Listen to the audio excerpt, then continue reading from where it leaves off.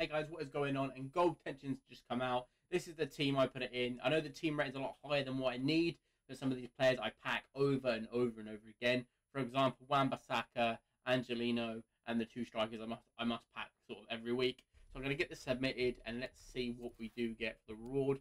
Yeah, some of them are in my teams. Obviously, my team's very, very good now. Gold tension, let's get this done.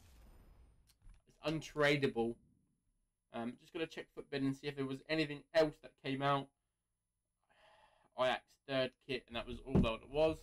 I don't believe there's going to be any promo packs because there's no promos in right now. Yeah, what I'll do is I'll open it anyway because I need the fodder for check. Hopefully we can get a walkout, but let's see who we get. That's an 83 guaranteed, so probably an 83.